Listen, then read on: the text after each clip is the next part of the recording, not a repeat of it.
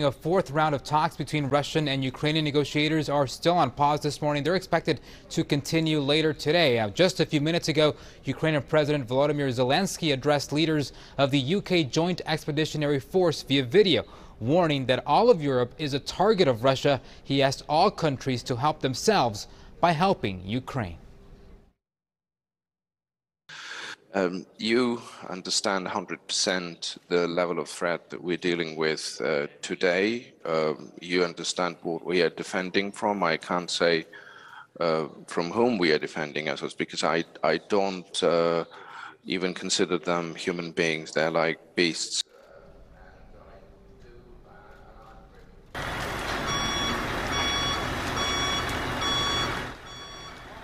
The president's address came as Russia is working to surround Ukraine with military forces, mainly attacking from the south and heavily bombing residential areas across cities like Kyiv. This morning, a 16-story apartment building in the western Kyiv district of Vyatozhinsky was significantly damaged by shelling and a subsequent fire. 2 people were killed and 46 were rescued from the building. A separate strike caused minor damage to a 9-story building in the same district.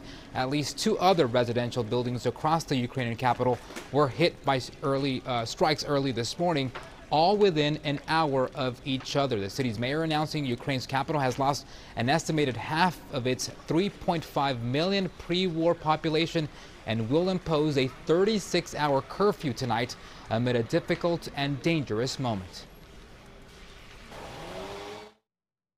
That's the face of the war.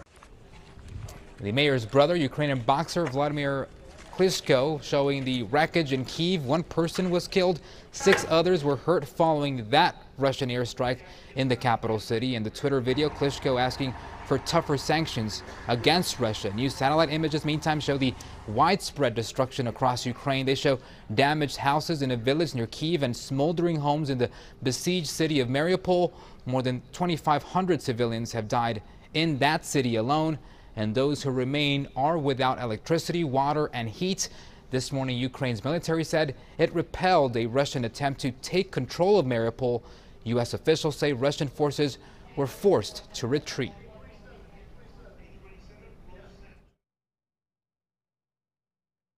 We've made very clear that any country that would seek to attempt to bail Russia out of this economic, financial morass will be met with consequences.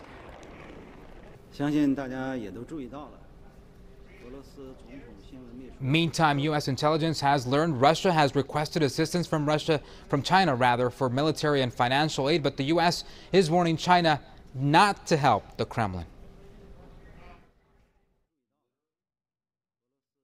This morning, China of Foreign Affairs denied Russia has asked for China's military assistance and said the U.S. has created and spread disinformation from time to time. He went on to say this is not only unprofessional but also immoral and irresponsible. Such actions will only make the U.S. lose the trust of the world. He called on the U.S. to deeply reflect on the role it has played in the development and evolving of the Ukraine crisis, and called on them to do something practical to ease the tension in Ukraine. I'll send it back to you guys.